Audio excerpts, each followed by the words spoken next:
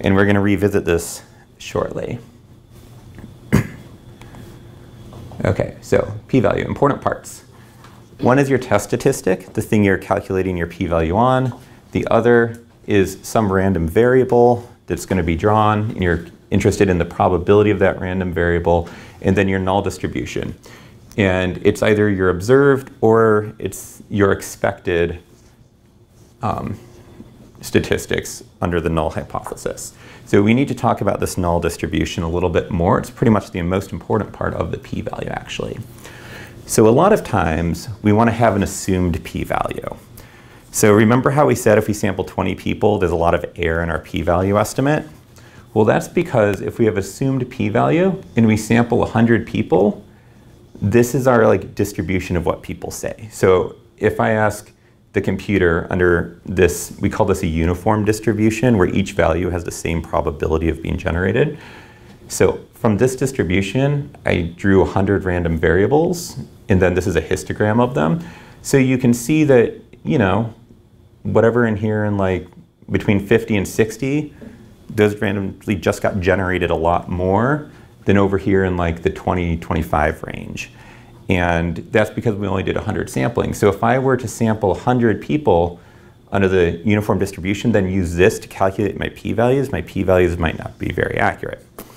So maybe I could sample 10,000 people. So now my empirical distribution, it's starting to look more like my uniform distribution, but it's still got some noise. And we can do this all the way up to 1 million. And at 1 million, you're like, okay, cool. I'm actually simulating what this assumed distribution is. So the problem is it takes a really long time to ask 1 million people what their number between 1 and 100 is. So rather than doing that, I could just be like, you know what? I bet it's going to be a uniform distribution. And so I can just kind of assume a uniform distribution and go with it from there so that I don't actually have to ask everybody.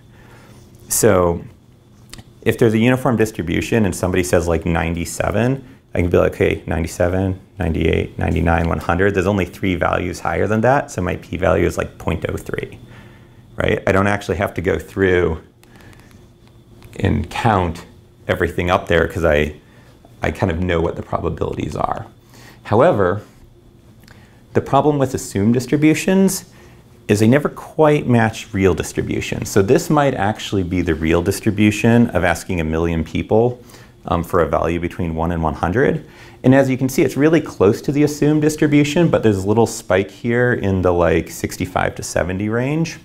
And that's because as humans, we don't necessarily generate numbers from a uniform distribution. Like for over here, what might explain this little spike?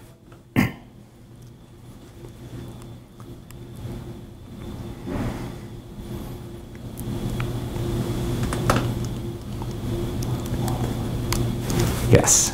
It looks like it's around 50, which is halfway between 0 and 100. It's close. 50's right there. It's actually between 65 and 70, I think. At least I think it's supposed to be between 65 and 70. So what numbers between 65 and 70 that might become overrepresented if you ask humans instead of a computer to generate numbers? Yeah, let's work through them. We got 65, 66, 67, 68, 69, and 70, right? Are a lot of people going to say 69, right? Because humans actually aren't computers. They don't generate these numbers from a random thing. There are certain numbers that for cultural reasons might just be overly said.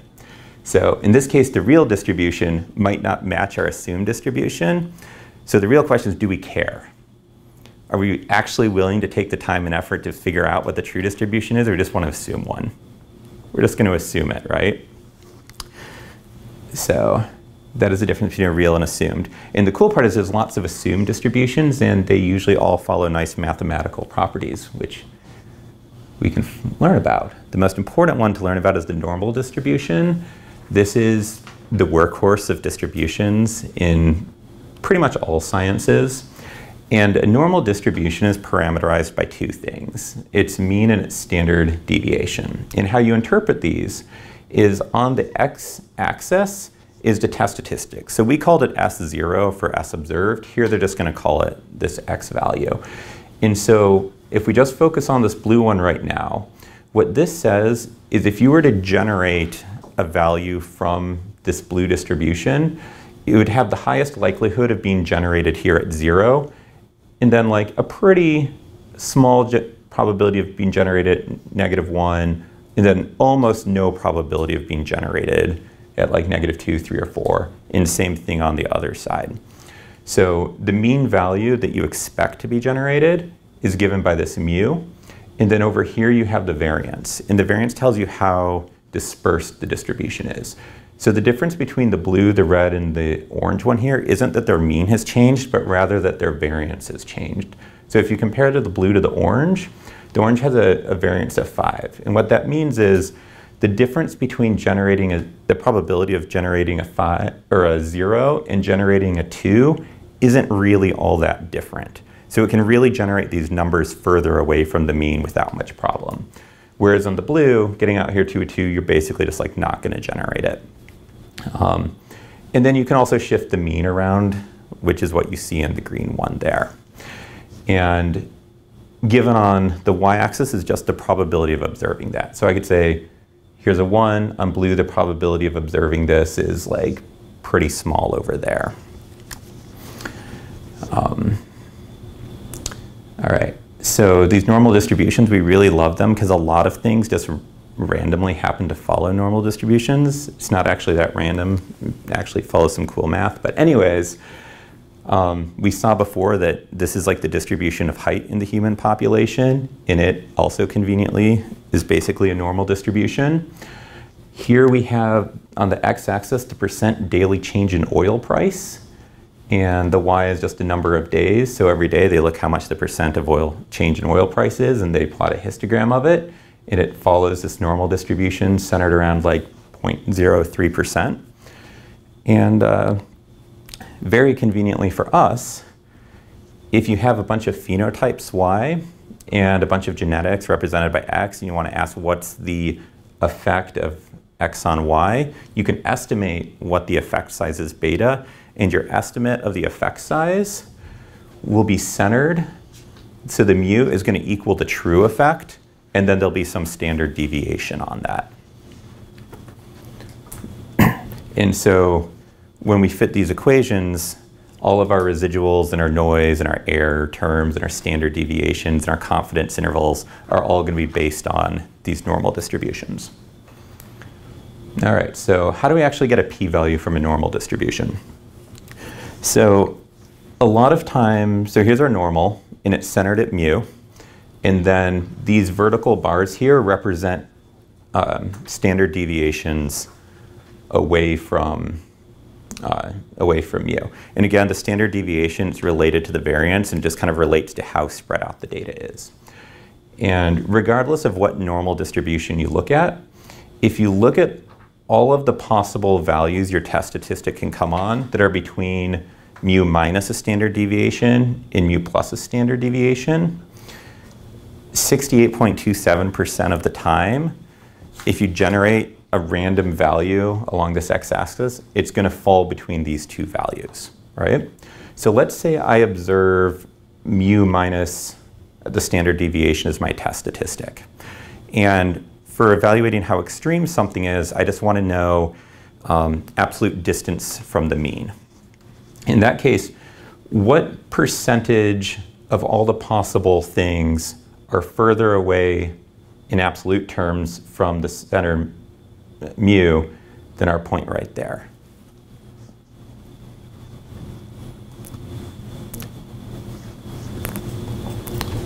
So what about closer?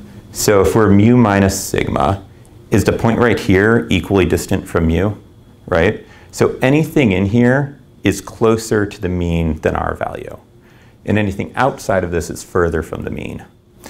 And so what we want, if we want to know if extreme is further from the mean, then what we want to know is how much of this area is over here versus over there. And we know that within the standard deviations, it's 98.23%. So that means outside of this like pink zone is 31.7% of the data. Who have I lost here?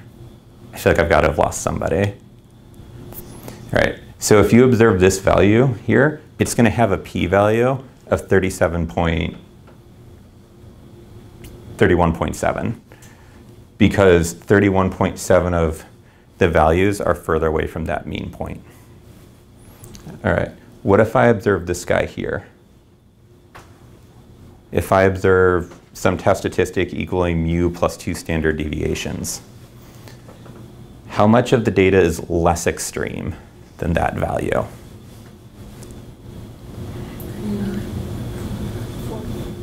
Say again? 95. Yeah, 95, because right here, this much of the data all is less distant from this mean. And so if you do 1 minus this, it tells you how extreme things are on the outside. So that's one way when things follow a normal distribution, you can figure out like what's actually the p-value on calculating these.